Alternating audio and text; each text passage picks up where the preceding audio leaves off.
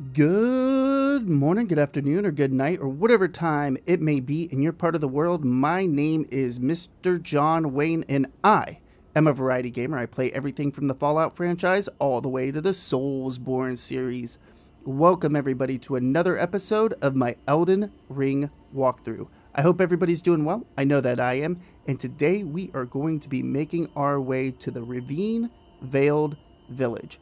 But before we do, like always, let's talk about everything I did off screen. And I did nothing except for one thing, and that is switch my fire arrows to poison bone arrows. We're going to be needing those a little later into the episode, but not just yet. Also, I made sure that it was late day or dusk, whichever you want to call it. And the reason why is because we're going to be making our way over here to jump on top of the Wandering Mausoleum. So without further ado, let's go ahead and get started. We'll hop on Torrent.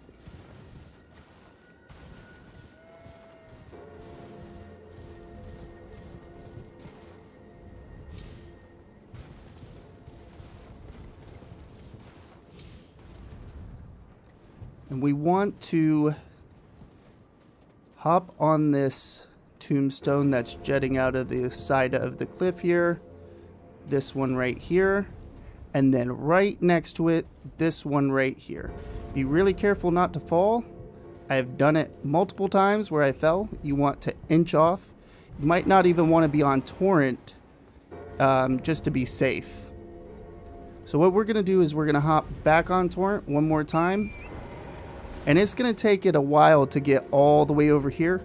So what I'm going to do is I'm going to cut the video, and when we come back, the Wandering Mausoleum will be closer to us. So I'll see everybody in just a minute. All right, and we are back. The Wandering Mausoleum is almost to us. It will get pretty much right underneath us being on this tombstone. Now, just to give everybody a heads up, when we jump off of here, we will take a little bit of fall damage.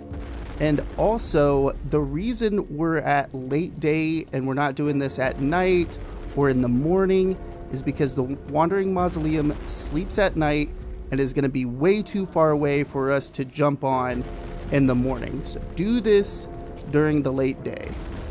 Now we can jump on here safely. Just a little bit of fall damage. No big deal. Loud bell ringing in my ear. Gotta love it.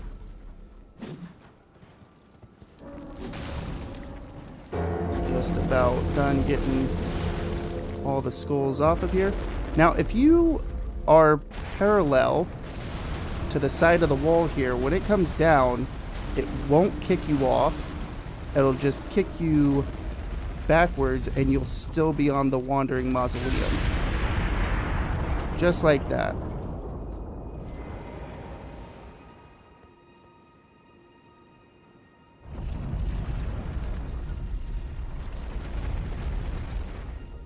So this mausoleum, you can duplicate the boss remembrance of Godric here. So if anybody wants to duplicate that, you can do that right here. For now, we're going to go back up to the East Realicaria gate. I'll see everybody there. We're going to sit at this grace. We're going to pass time. And the reason why is because we don't want to fight a night boss. And there is a night boss over here, so... Oh, before we get started, let's actually mark some stuff out. We want to put a marker down right about here. A marker down right about, I would say, here. Marker down right about here. Here. And then lastly, up top there. Now we're going to follow this road down. There is a Cuckoo Knight on a horse that patrols this area. But we'll just sneak past him by going right here and following this path. If you want, you can turn on your lantern as well. That way it's a little easier to see.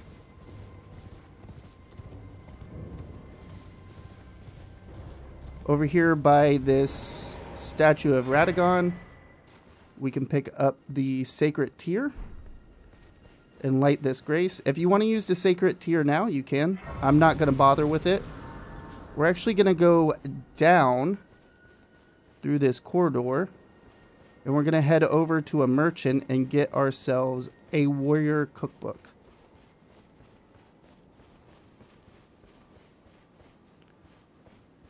What do you need? I don't want any trouble. So here's the Nomadic Warriors Cookbook 13. We don't have 12 yet, but that's okay. Also, he sells some ruin arcs, some white cured meat that will boost different stuff like your immunity, your robustness, and your focus. There's also some bewitching branches you can buy here as well, which if you don't remember or you didn't hear me when I talked about them before, if you use those on an enemy, they will frenzy that enemy to attack their allies. So pretty cool stuff. You can also use them on bosses. So if you're fighting multiple bosses at the same time, you can use a bewitching branch to have them fight each other. Pretty cool stuff. This shield looks really dope. I like it. It's kind of tied into the Frenzied Flame stuff. I don't know all of the lore on it, but it does look really cool. Also, we have a composite bow and some arrows and bolts. So if you're low on arrows or just want a new bow, you can get that here. And that's all he sells. So let's continue on. All done? Well, be on your way then. We're going to hop on Torrent. And we're just going to backtrack back up to the Grace. And we're going to hug the side of this cliff here because there's going to be several trebuchets throwing boulders at us. So you want to be very careful. They won't start throwing them at us just yet, but as soon as we start heading east, southeast, that's when they're going to throw them at us. Right here, we're going to pick up a rune arc, get rid of that marker. And what I like to do is I like to run as fast as I can on Torrent and stay right here by these palisades. It helps block the boulders and gives you a chance to get by without being hit. Now, if you get hit, just hop back on Torrent and try to haul butt past them. Over here on this corpse, we got another rune arc. We're going to follow the edge of this cliff, and it's going to come down so that we can go up. We're just going to stay up top here. This will get us around the trebuchets so we don't get hit by boulders. We can fall down right here. And then over there you can see a cuckoo knight on a horse. We're actually going to take him out. He's not too bad. As long as you can get the first hit, you can stagger him if you have a heavy weapon. Kind of like we do. Get a critical on him. That'll take him out. Just be careful. Enemies are going to sneak up behind you and try to hit you while taking out that cuckoo knight. Short sword. Sweet, we got a cuckoo great shield. I'll have to show that off in the next episode. Also, if you have any plans of going back down that path, take out the guys over here. They're the ones that are using the trebuchets to throw boulders at us. We have a cuckoo soldier. Got a smithing stone 1. Not really useful to us, but it's okay. Still pick it up. The great mace here for any of you strength builds. That's a pretty cool mace. Does some good damage. We are a quality build, so we're not going to use that. We are working on our strength and dex.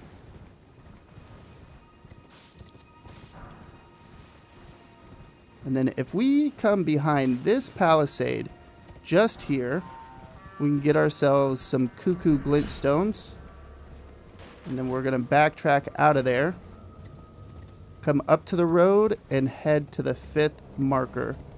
Now, if you stay to the left of the road, we'll be able to pick up some dragon wound grease. And that's going to come in handy later on into the walkthrough. We're going to be fighting quite a few dragons. Get rid of that marker. And then we can touch this grace. Go ahead and light it. And then we'll go to our map. And I guess we didn't take that marker off. Oopsie poopsie. We're going to put a marker right here on this tower. This tower is kind of like Lord of the Rings reference with Sauron, the Eye of Sauron and stuff like that. Pretty cool stuff. I'll actually show you what the eye looks like. And I'm sure everybody will get a kick out of that. And then our second marker we're going to put right about here. Our third one we'll put right down here. And then the fourth one we will put right there. Let's go ahead and hop back on Torrent.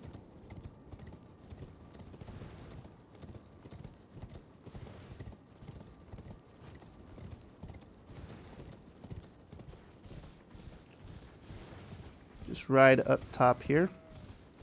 Now this eye, this frenzied eye, is going to have the madness meter build up for us. So try to get through here as fast as you can. There are 3 items that we're going to grab. We're going to grab them pretty quickly. Some smithing stones, a yellow ember, and then golden ruin 3. So if you stay close to the edge of this cliff, it cannot see you. You'll be just fine. Take that. Pick that up there.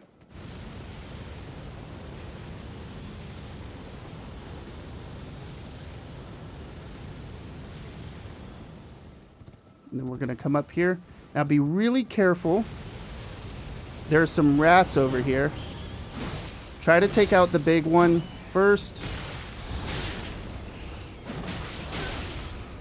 Try not to get hit like me. Whew. That was close. There we go. Took care of him.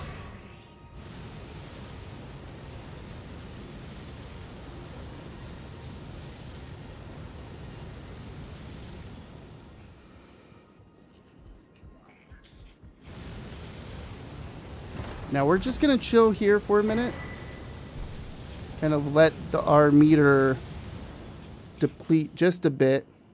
If you let this meter fill all the way up and you actually get madness, it's going to take off a huge chunk of health, and that is no fun. So we're going to get ready to climb this. We'll actually start climbing it in just a second. There we go. We can start climbing up. By the time we get up to the top, it'll be gone, and we can take out the 6 guys that are summoning up the eye. And now it'll be gone for good. So even if you rest at the grace, fast travel, whatever, die, that eye will no longer respawn, and you can traverse here with no problem.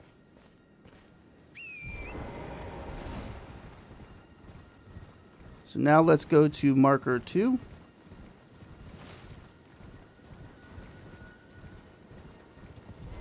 Also, we did pick up a spell there. I forgot to talk about it because I was so focused on the eye. That is a faith spell. It's pretty cool. A lot of the faith spells with the madness and frenzied flame are kind of PvP based because you can't cause madness on any of the enemies. You can only cause madness in PvP. So it's kind of a lost opportunity on FromSoft's part. Hopefully in the DLC that's coming up, we'll get some more uses to the Frenzied Flame skills and spells and stuff like that. I'm sure they'll do something with it. But real quick, we picked up a note, the Lord of Frenzied Flame, and that's going to give us a hint on how to complete the ending for the Frenzied Flame. Now, I will show all of that stuff off once we get to the end of the walkthrough. Be very careful for those guys. If they hold their face, just back away. They're going to do an AoE that shoots out a bunch of like flames that will have the madness meter build up on you and also damage you as well. So just be really careful. It doesn't go far, but it does hurt. We get the Frenzied Cookbook. And then over here we have 5 soldiers. And these guys can do quite a few moves. They can hold their face, do the same thing as the lower guys, the peasants I guess they're called.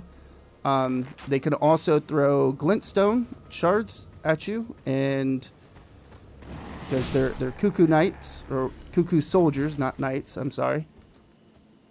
So that's part of their shtick, is being able to use the academy magic, because they're from the Rhea Lucaria Academy. He was actually about to... Oh, where'd that guy come from? He snuck up on us. Good thing we saw him. We're just going to take these guys out one by one. As long as you're not too close and you shoot an arrow at them, only one will come over, which is nice. He's trying to do his frenzied stuff, which I don't know why he decided to do it way over there. That doesn't make sense, bud. Put his shield up. Well, you know what? Oh, that's what. I got too cocky there.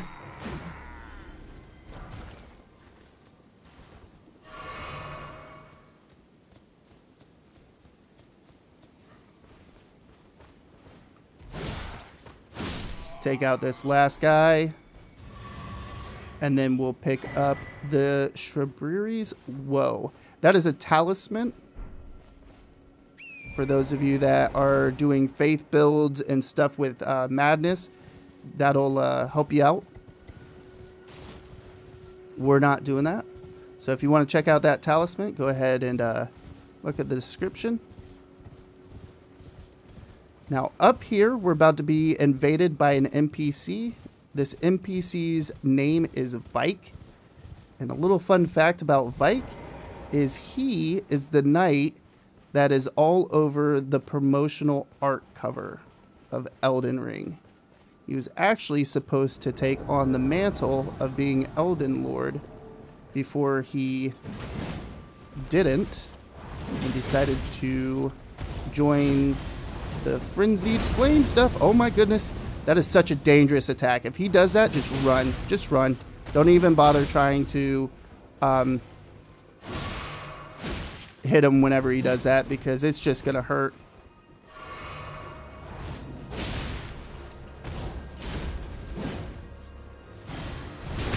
Get that backstab. Take him out. Farewell, Vike. Good show, good sir. Good show.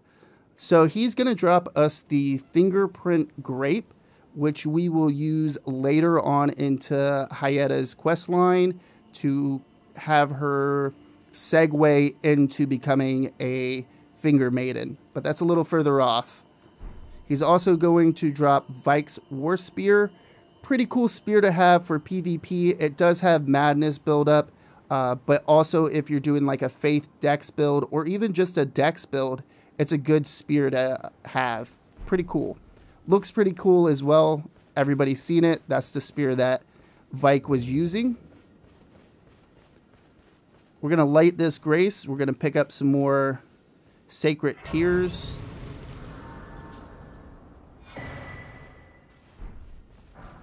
And then we're going to pick up the Finger Maiden set. And we'll reset this grace real quick. We're going to upgrade our flask. There we go. And then we'll go into the map. And we have a few things that we want to do. We want to put a marker about right here. That's going to be our first marker. And then our second marker is going to be down here. Third marker is going to be over here. And then lastly, I forgot to get a scarab that was over here. So we're going to have that as our last stop up top here. And this will be finished off. Now I know that there's a tower over here. We can't do that right yet. We actually have to get through the main dungeon here in Liurnia, which is way in the center here. We got to get through the Ravine-Veiled Academy, and we're just not there yet. So we'll come back and we will get that tower done later on, much later into the walkthrough. For now, we're going to come down here. We're going to get a golden scarab to get another spell for all the people playing as a faith build. Some more frenzied stuff. This place is just full of frenzied flame spells and all that kind of stuff. Spells and weapons.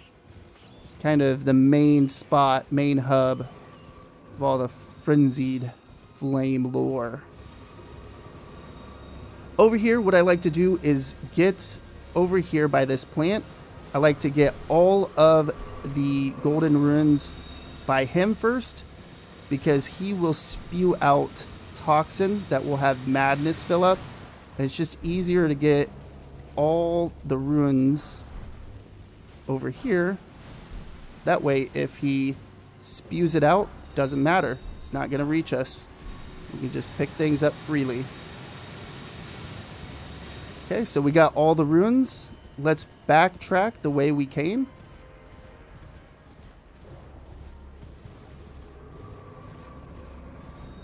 Just follow this path up. Be careful of the rats. I wouldn't bother with them. We're just going to hop over here on top of this wall. And we're going to pick ourselves up a stone sword key. This is the wall up here on top of the village over here. Which, what is this village called? Frenzied Flame Village. Makes sense. Makes sense. So down here we have one big rat and 3 small ones. You don't have to do this part. It's just going to be some crafting material. But if you do, aim for the big rat first. Aim for the big rat first. Don't get caught up with the small rats. They do damage to small rats, but the big rat is where you're going to take most of the damage. And then, yep, 3 eyes of Yule. So, if you don't care about that, I wouldn't bother. Over here, we're going to hop down. We will take some fall damage, but if you hop down just here, you won't die. If you hop down, I believe it's a little further over here, you will die. It's too high of a fall. So just hop down right where I did. We'll drink a flask.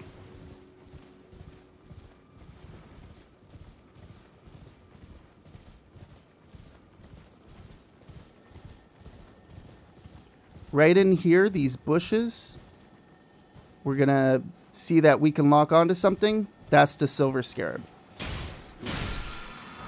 And that's going to give us a somber smithing stone 2. Now let's go to our map. We're going to come down here over to the East Ravine-Veiled gate. We're going to fast travel. I'll see everybody over there in just a minute. Let's go ahead and go into our map. What we're going to do is we're actually going to hop down right over here by the Spirit Spring. We're going to grab an item off a corpse in a chair and then make our way over here for a silver scarab and a grace. And then we're going to come around this mage tower. We're going to take out some land squirts over here. And then we're going to take out nothing over here because there's going to be some sleep grease over there. We're just going to grab it and run. And then there'll be a grace over here. And then lastly, we're going to come over here to the Ravine-Veiled village. I'm sorry. It's not the Veiled Ravine village. That doesn't make sense. Ravine-Veiled village. And I don't think we'll end there. I think we'll end over here by this grace. So I'll quit talking. We'll hop on Torrent. Start making our way to our destination. So where we want to drop off is over here by the wall. You can see this rock kind of jetting out. If you come over here and you hop off, you'll see the spirit spring. You'll have just enough room to get over here and not take fall damage and fall to your death. So right here, this is the item that I was talking about with the guy that's dead in the chair. We're going to pull out our bow. We're going to do some sniping here for just a bit.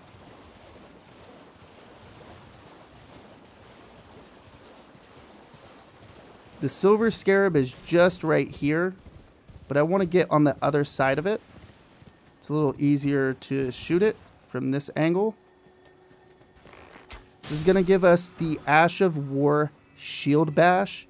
This is a really cool Ash of War for anybody that's using a shield, like a big shield. Smaller shields, I don't think that Ash can go on there, but it may. But I feel like it was really made for bigger shields. So we lit the grace. We're going to head towards this tower over here. Just be very careful.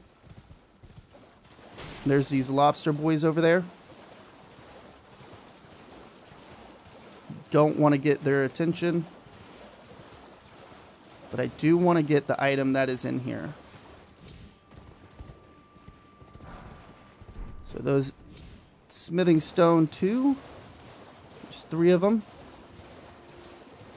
Now we don't have to worry about going over there anymore. We're still by the tower, by the way. Just stay on the kind of edge of the grass line here. We're just going to pop these balloons.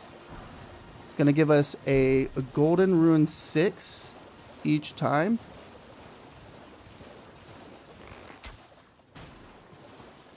There is a grace over there. I'm not going to bother getting it.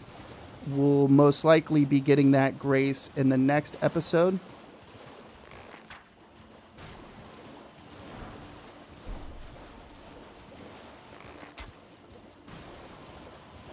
And then we have one more balloon to get. There we go. And then over there are some Albinorics. I would not go over there to kill the land squirts, or else you're going to be dealing with Albinorics and the land squirts all at the same time. And it's just really obnoxious. So real quick, what we're going to do is lock on to one of the land squirts. And we're going to shoot 4 poison arrows at him. And that will cause it to explode. Like it'll get overwhelmed with poison. And it'll build up, and then it'll explode, and it'll cause a chain reaction so that all of these guys will explode, and you don't have to deal with any of them. Also, we can put our sword back on. We have concluded the sniping portion of this episode. Just gotta keep walking until they're done exploding and the poison mist is gone.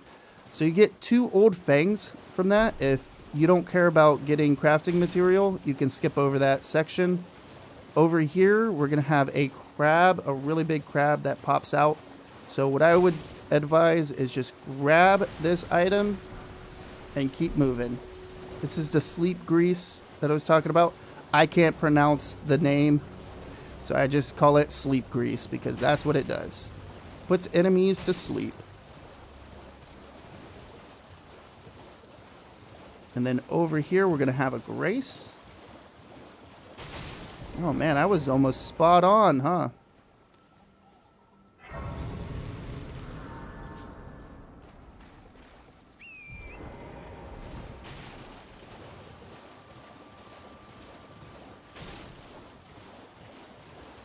We're going to continue down this way. Over here with these bigger land squirts, you can use the same strategy as I did with the smaller ones to shoot them with poison arrows, and they will explode as well. I think you need a lot more than 4 poison arrows to do that, though.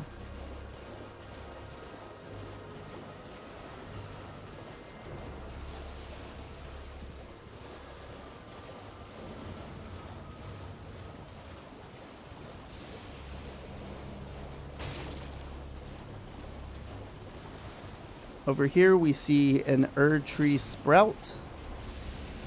Grab ourselves a golden seed. Try not to walk into the poison like me. We're going to turn on our lantern. It's a little dark over here. Right here we'll grab ourselves a Smithing Stone 5. Good stuff. Let's light the Grace. And then real quick, before we fast travel, because we're going to fast travel, I'm not going to run all the way back to that Grace. There is a silver scarab over there, but be very careful. There's a bunch of bats that are going to attack us as we get over here to take out the silver scarab. So take that out and then run. We get the Ash of War Barbaric Roar.